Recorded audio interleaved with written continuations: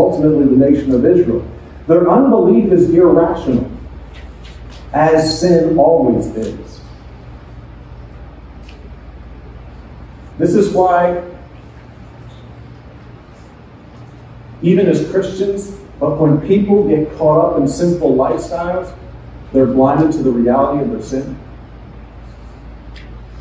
And this is why many times people who are walking right with God and understand the Scriptures can look at the things that people are saying and doing, going, that makes absolutely no sense. Because sin is always irrational. It doesn't make sense. And so was their unbelief. Why would you reject Jesus? After everything you've seen him do, including raise Lazarus from the dead, why would you reject him as God? That's a question right here we need to come to grips with this morning. What does it take to take God at all of his word? Do we believe God in everything he says or not? Is there any element of unbelief, even in our hearts as Christians? Are there certain elements of biblical doctrine that we struggle with? Maybe there are some here this morning, you've never accepted Jesus as your Savior. Listen, we could go on for hours, and I will not.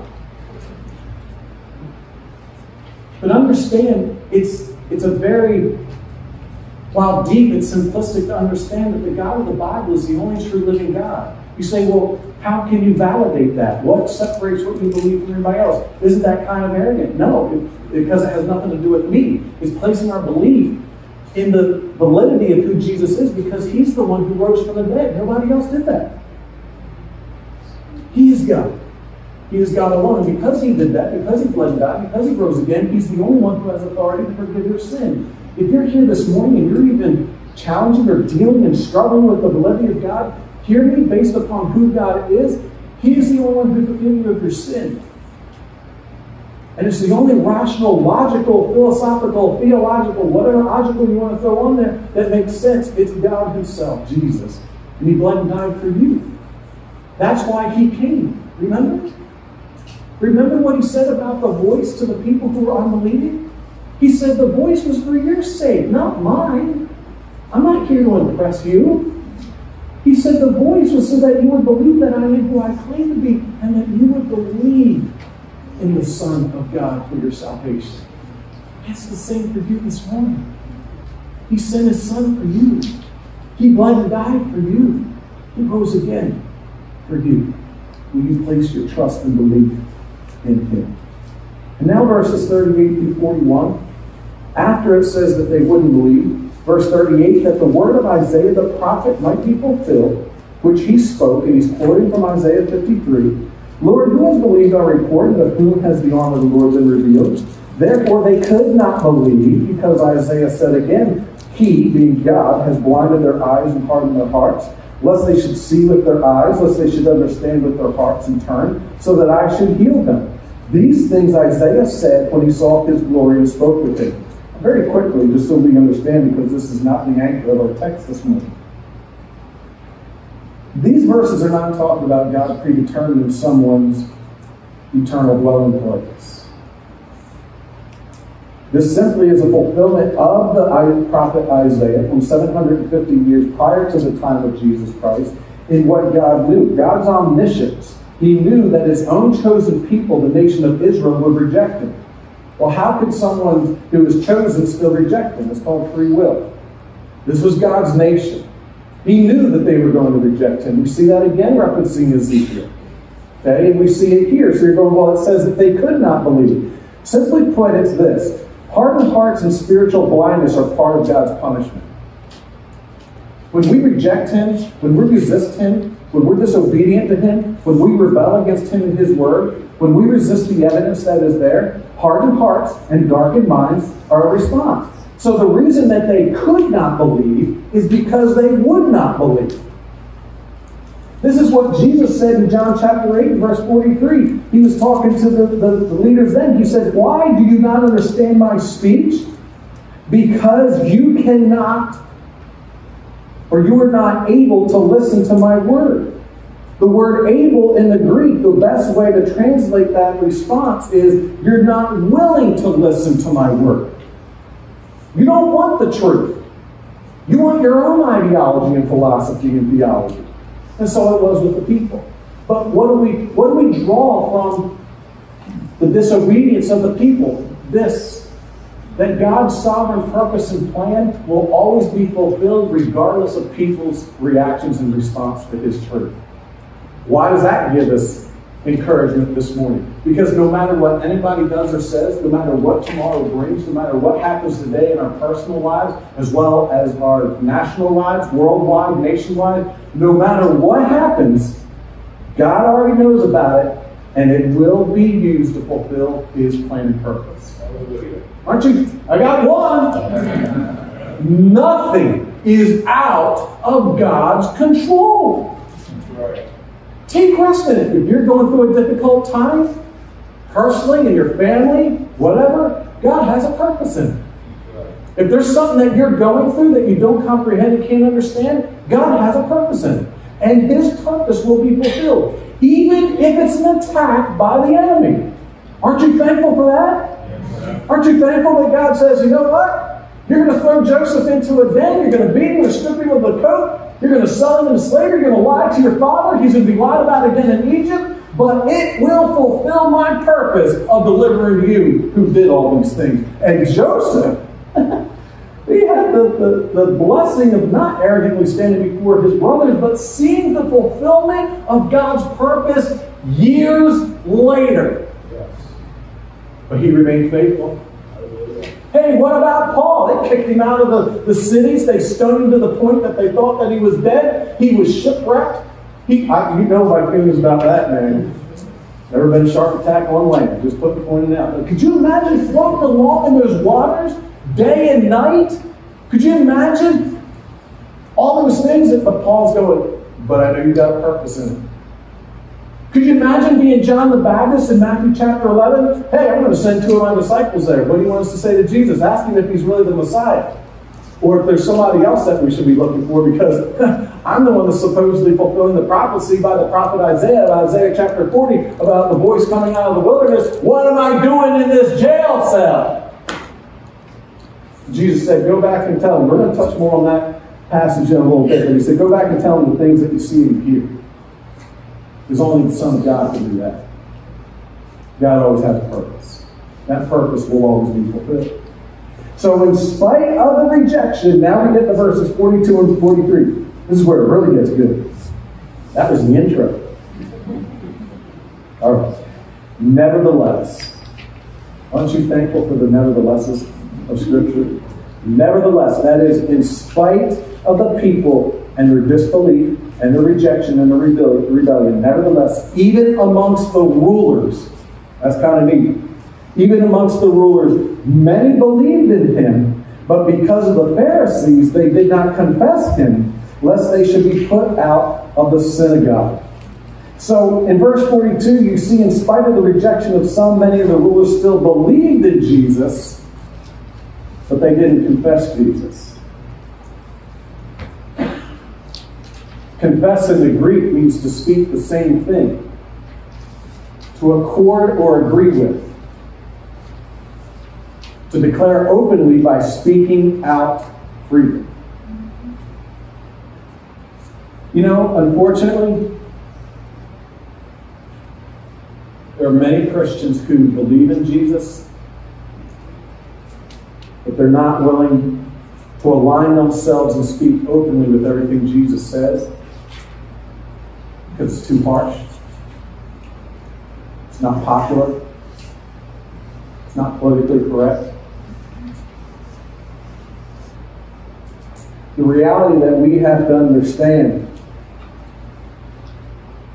in not just believing in Jesus, but in confessing Jesus,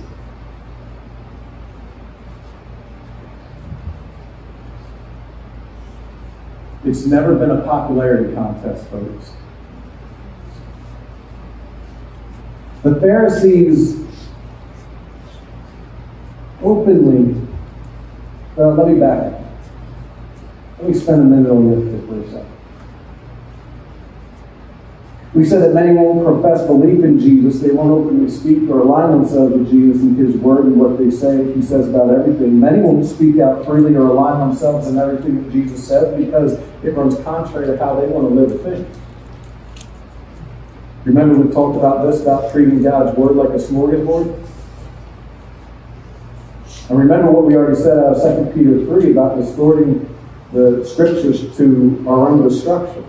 We think we know what the Word of God says, or we want the Word of God to say a certain thing to support a certain choice and decision and lifestyle, but it just doesn't add up. And why? Verse 43. Why were they willing to believe in Jesus, but not confess Jesus, openly declare Jesus, openly speak up for Jesus, or align themselves with Jesus? What's it say?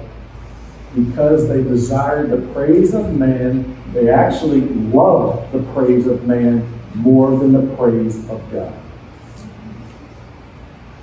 Let me say this as plainly as I can so that there is no mistaking. So we understand this morning.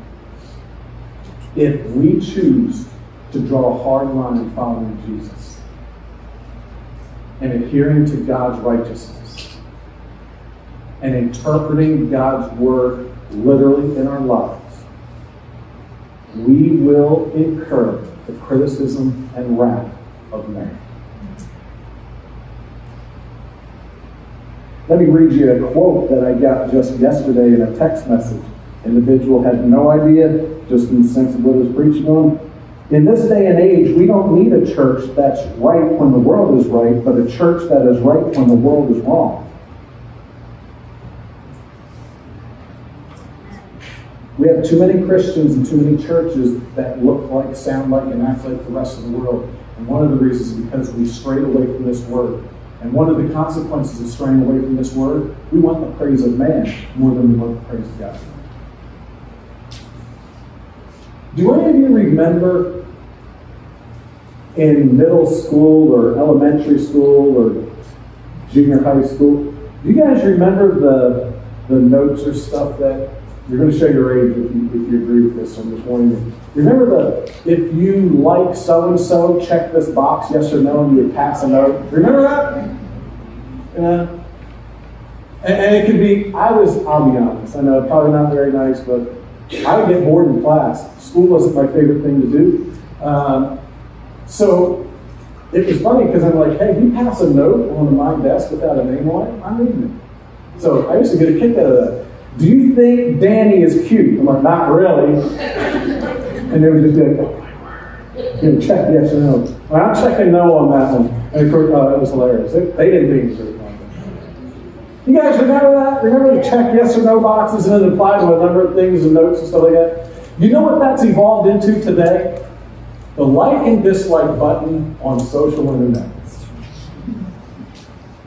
Do you know what so many people are focused on today? We have a desire more than ever before in the history of man to garner the approval of somebody else's opinion.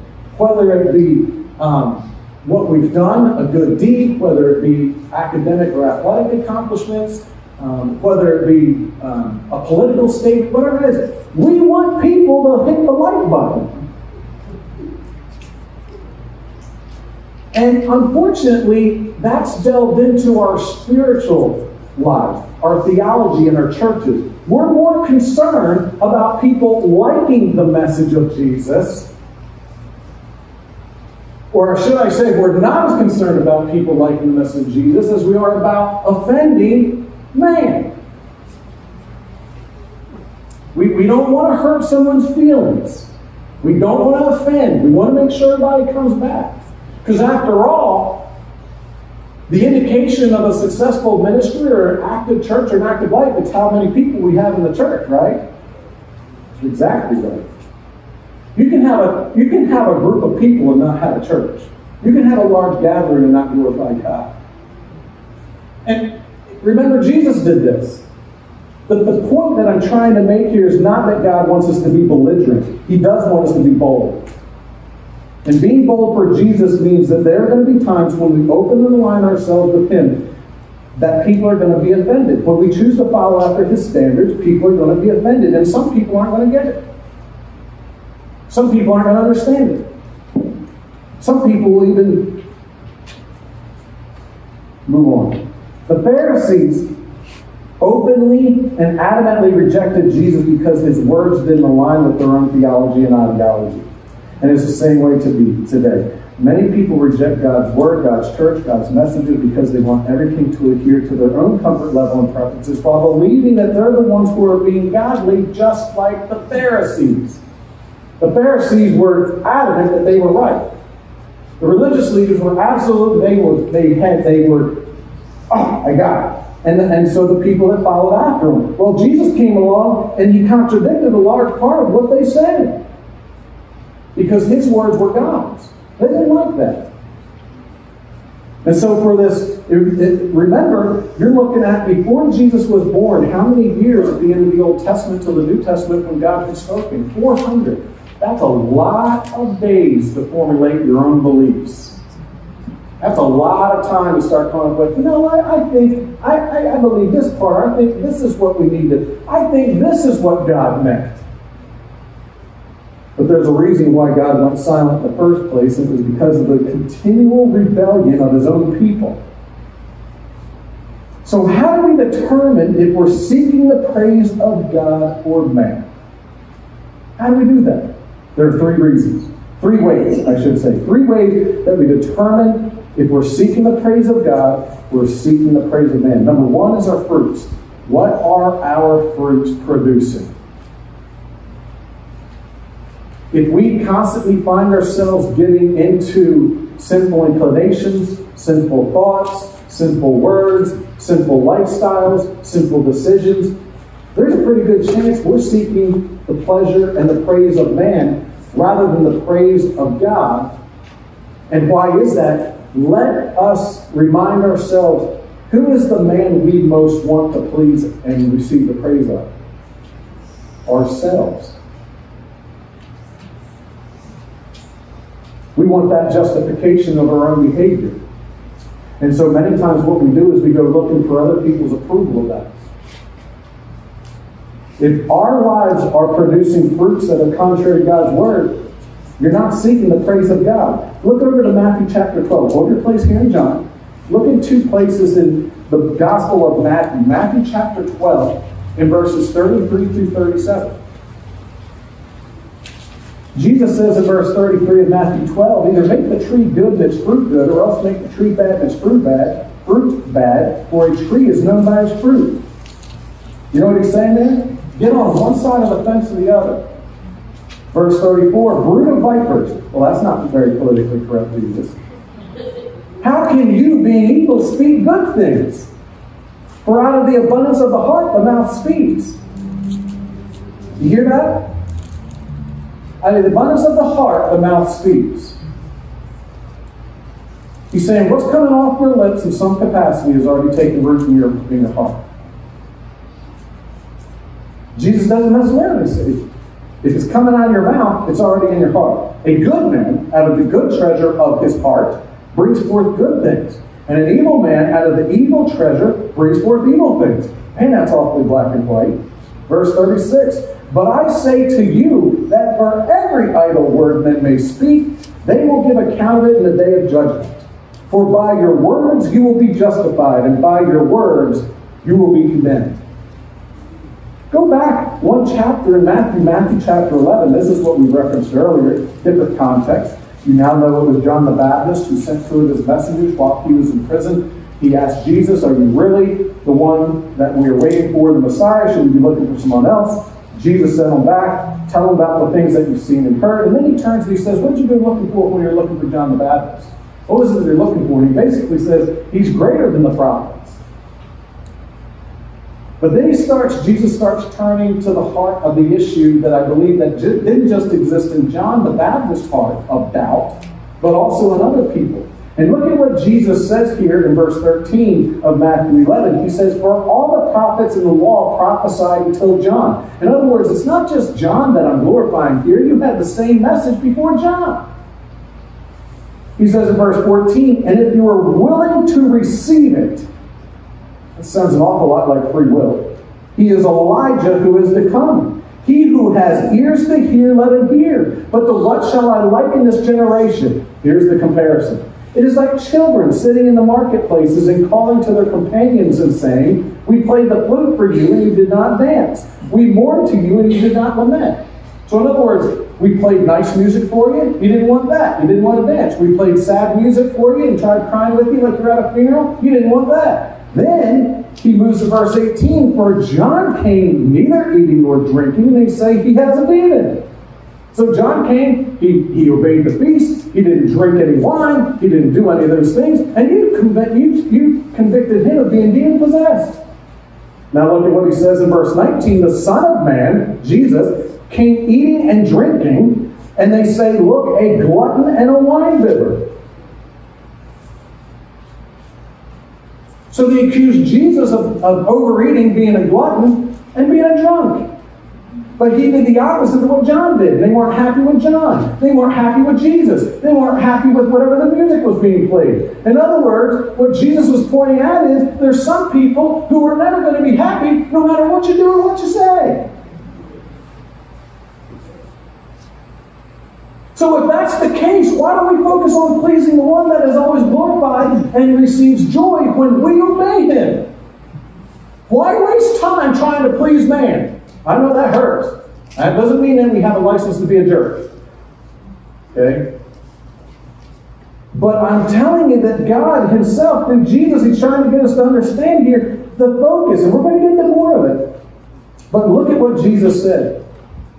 In verse 19, look, a glutton and a winebibber, a friend of tax collectors and sinners. But look at what Jesus, this is the only time in this context that he references what they accused him of. By the way, they also accused him of being demon-possessed before. Don't forget that. But wisdom is justified by her children. You know what Jesus is saying? If what you say is true of me, then the fruits of my life will bear witness of that. You want to know the truth of people's lives, who they are? Look at the fruits they bear. Don't believe everything you hear. Is that really in alignment with the life that they live? Is that really in alignment with the fruits that they produce? Is that really who they are? That's what Jesus said. But he was emphasizing here also about pleasing man versus pleasing God. He says no matter what you do, they're not going to be happy with it. So we need to look at this. The first way that we determine if we're seeking the praise of God or the praise of man is what fruit are our actions producing? The second way that we determine if we're seeking the praise of God or man is our focus. Who or what are we most concerned about? Hold your place here. Go over to Galatians chapter 1. We read this. Do y'all remember this just a little while ago? I mean, it's not been that long.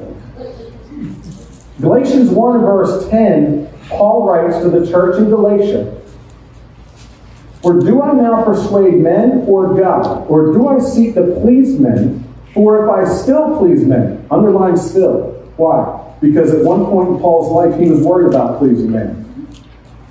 He says, if I still please men, I would not be a bondservant that is a willing slave of Jesus. This is very interesting because this is very early in this letter that Paul wrote to the church in Galatia. Why did Paul make this statement? Why did he issue this question to the church, to the believers in Galatia? Well, look at verse number 1. You get a beginning of a clue. Paul, an apostle, parenthetical reference, not from men nor through men, but through Jesus Christ and God the Father who raised him from the dead. You know what Paul is saying there? My affirmation and validity as an apostle of Jesus Christ is not contingent on your acceptance of it. Me being an apostle of Jesus and giving you what I'm about to give you does not rest on your acceptance of it. God called me into this ministry. God is going to fulfill the ministry. That's the first thing. And then he gets to verse number 6. He says, I marvel that you are turning away so soon from him who called you in the grace of Jesus, for the grace of Christ, to a different gospel. Remember in chapter 3 and verse 1 what Paul said? He said, O foolish Galatians, who has bewitched you that you have turned aside from the gospel? Let's break this down. You want to know what Paul is saying? What's the matter matter with y'all? This is not the gospel that God has told us to live by. You're not acting like a Christian. This is not what I taught you to do. And so because of that, Paul knew the response, where it was kind of going, who does he think he is? Where does he get off? You know what Paul says? Do you think I'm here to please you or to please God? I'm not here for a popularity contest. That's what Paul was saying. I'm here to deliver God's truth. And if we are going to live by that truth, if we are going to make decisions based on that truth, from our church, to our homes, to our businesses, to our individual lives, to our entertainment, to whatever it is, if we choose, we are going to offend people. We're to draw the ire. Why are you doing that?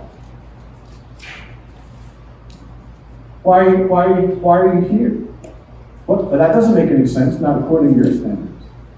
But my God has called me to do this. Why do you have to do it that way? Because God says. The best way for Christians to respond to the question, what do you think, is, well, let's see what God says. It's the best way for us to respond to that question. Decide for yourself. I don't need to do that. God's already told me what I'm supposed to do. What's your opinion on this? Well, what does God's Word say? And we ventured from that too much. Way too much.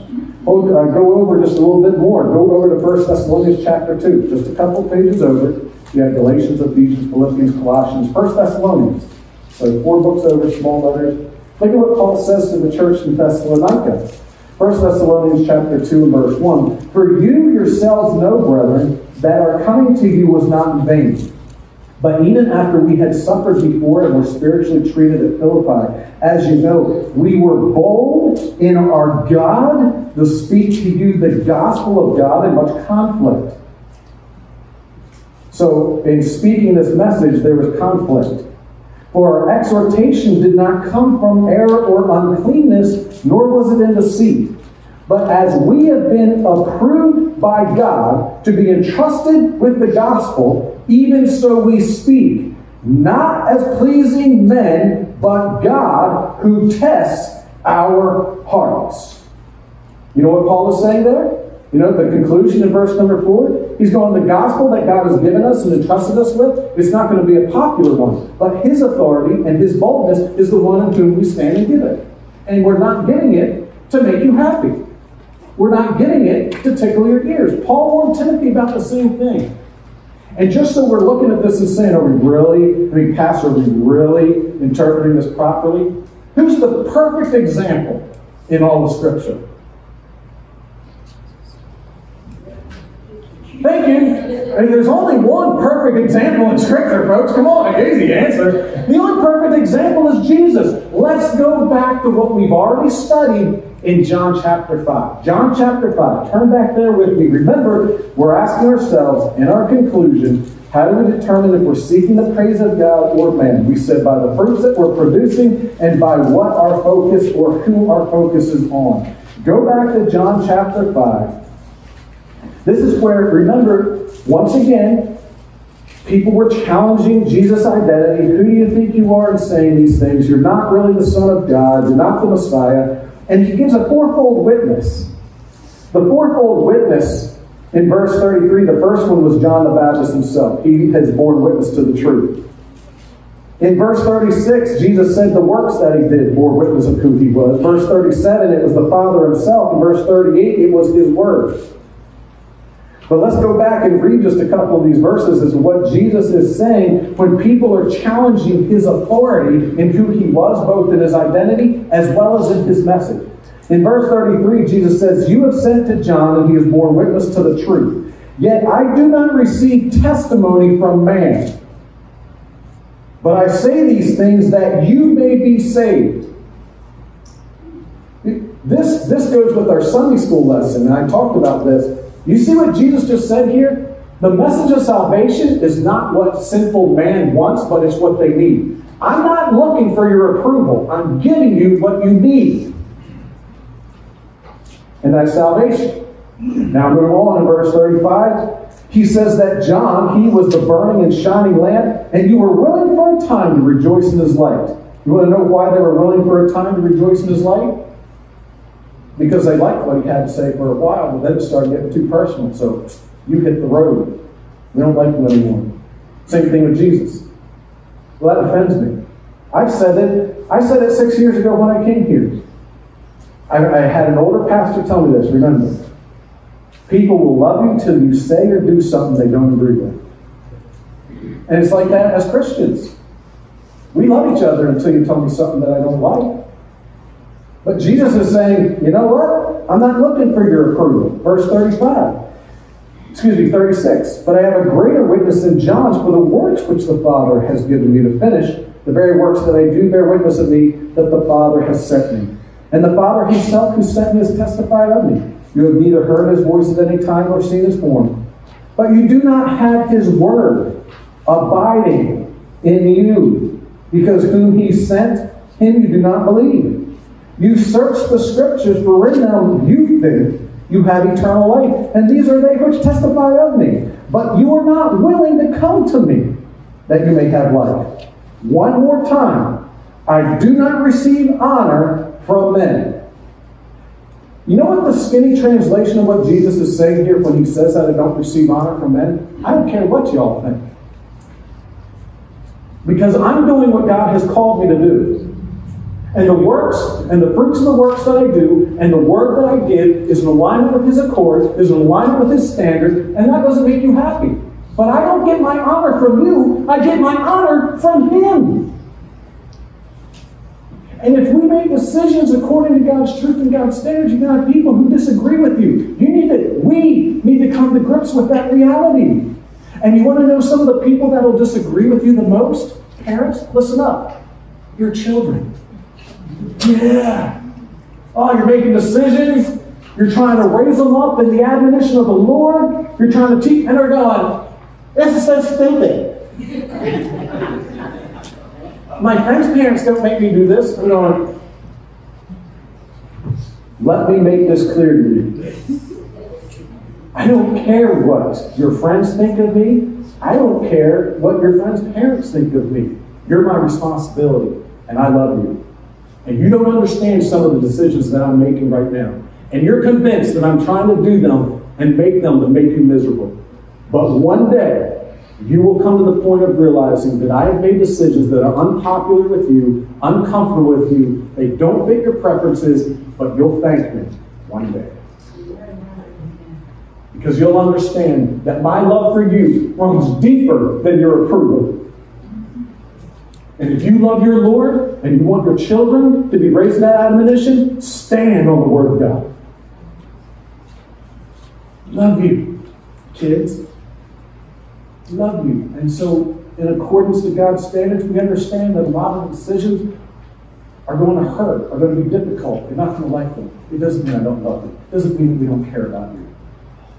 And I think that we're all intelligent enough that we can connect the dots in every other facet of how that applies. Then look at what Jesus says in verse 42. He says, but I know you, that you do not have the love of God in you. I have come in my Father's name, and you do not receive me.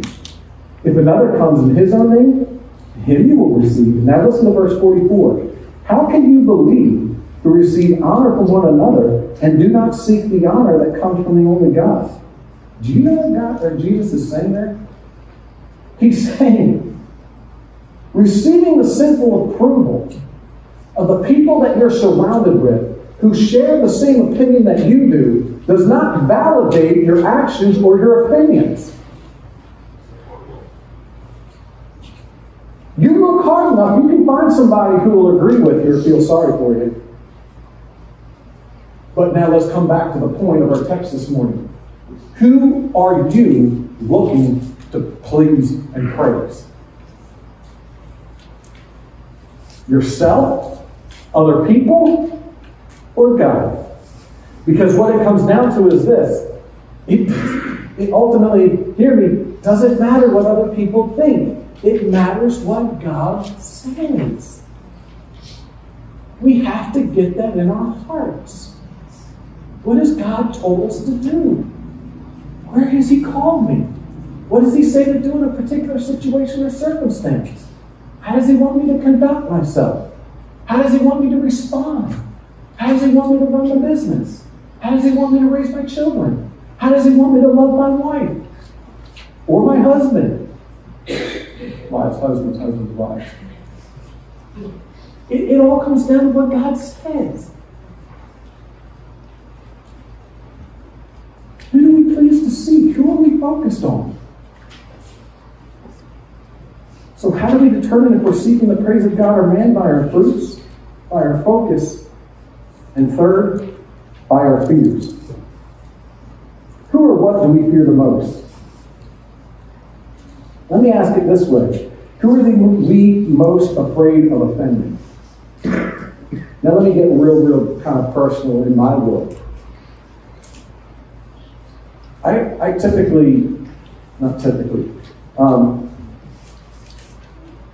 try to be as transparent as I can when I teach. I don't do it for entertainment. I don't do it for belligerence. I don't do it for your approval or my wife's.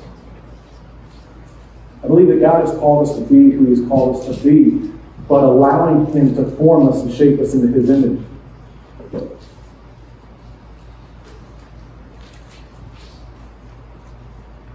And when I tell you that it petrifies me,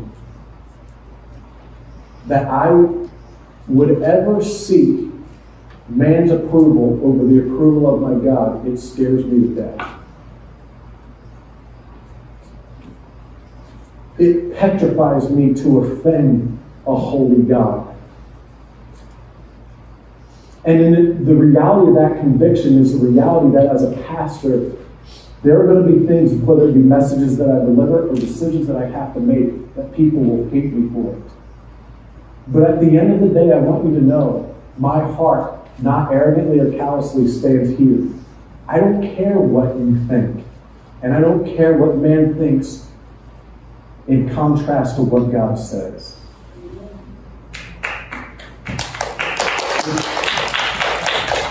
If we want to be a godly church and godly people, then we need to stand on His authority. And Jesus tells us that. Go now to Matthew chapter 10. Matthew chapter 10, just a couple of verses here as we close this morning. Look at what Jesus says to His people. Matthew chapter 10, verse 22.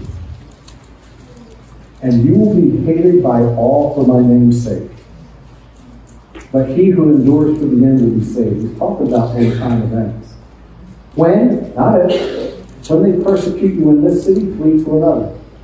For assuredly I say to you, you will not have gone through the cities of Israel before the Son of Man comes.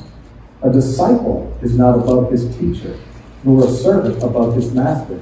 What's Jesus saying there? If they persecuted me, they're going to persecute you. If they deny my word and my fruits and my actions, they're going to deny yours. Verse 25, it is not for a disciple that he be like his teacher and a servant like his master.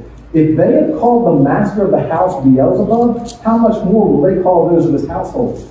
You know, this is getting really detailed here. Remember, again, they accused Jesus of being demon-possessed. How much more do you think they're going to say about you? Verse 26, therefore, do not fear them, for there is nothing covered that will not be revealed, and hidden that will not be known. Whatever I tell you in the dark, speak in the light.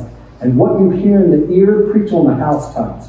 And do not fear those who kill the body, but cannot kill the soul. But rather fear him who is able to destroy both soul and body in hell. Who are we looking to garner the praise of, folks? Who are we looking to please and honor? Are we looking to honor Jesus? Do we want His holy approval on our lives? Then we need to start drawing the hard line in the sand and saying, so here's the biblical evidence of what He's told us to do. Even when Jesus performed miracles, they didn't believe Him, they rejected Him. His whole life they made accusations and criticism against Him, but He never wavered. Remember what we studied last week. from the God-given purpose, which was to bring God glory. We can't do that. Paul said that in Galatians 1:10. That's why I chose that as our scripture reading this morning. You can't please God and man at the same time. Now, if you please God and there are other people that have the same heart, of course you're going to be unified. But if we want to split it, if we want to try to do both, it's never going to happen. Almighty God, I come before you this morning. We come before you and bow before you. Father, this is not a message, and you are not telling us to be belligerent or arrogant. But you're clear here as you are in the rest of your word. Father, forgive us if we have sought to please man more than we have sought your praise. Forgive us if we love the praise of man more than the praise of God. Forgive us, Father, if as your church or as individuals or as parents or as spouses, if we have lost sight of the fact of who we're trying to honor and please. I pray that you would realign us with that purpose. I pray, Almighty Father, that we would genuinely examine our own hearts and say, who am I trying to make happy? In a circumstance or a situation in our hearts, our minds, our homes. Maybe seek your glory. Every head bowed and every eye closed. Maybe my kids say, Pastor, I'm going to be honest with you, I'm under conviction this morning because I don't seek to please God in everything. I'm convicted over some things in my life. I'm seeking man's approval and not God's. Would you pray for me in that I would seek his face, his glory? Does anybody just show a hand up and see it? Yes, yes, yes, yes, yes, yes. Is there anyone here like last week and see, Pastor, I need the approval of God in my life because I don't know him as my Lord. I want to know Christ as my Savior. With every head bowed and every eye closed. Anybody say, I want to know Christ today, this morning, as my Lord and Savior, garner his holy approval in my life? Would you just look at me and keep looking at me until I see anybody else is looking around? I want to know Christ.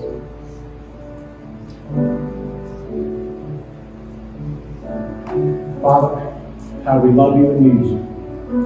And I pray, Almighty God, that we would seek and love your approval, your praise, more than man. Father, may we understand the cost of that and the calling of that. May we not waver from it. We love you and we need you. We commit this invitation time into your hands. In the name of Jesus we pray. Amen.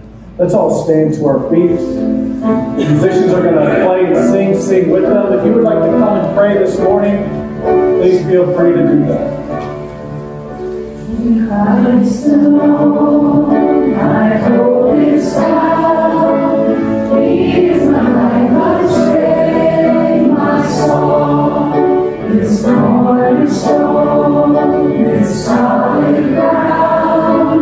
Firm through the fiercest drought and storm. What heights of love, depths of peace, when fears are still and striking cease. My comfort.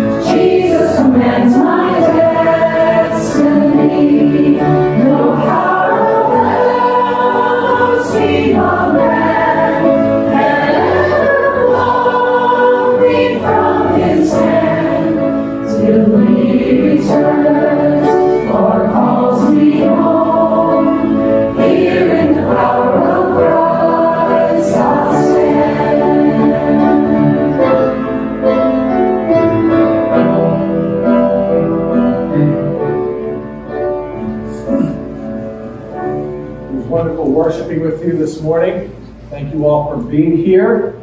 Enjoy the fellowship. Don't forget the 2 dates. Next Sunday, walk through Bethlehem meeting. Sunday after that, snack. Sunday night at Pastors. That's at 5 o'clock. But let's go ahead and be dismissed in an attitude of prayer here this morning. Almighty Infinite Father, we come before you. We praise you. We exalt you as the one true living God. And we thank you for being our Savior. We thank you for being the Messiah. We thank you for your truth. Father, I pray that we would always seek your glory. I pray that we would always seek your face, your approval in all things. Lord, we love you, we exalt you, we commit all things that we have heard into your hand. In the name of Jesus we pray. Amen.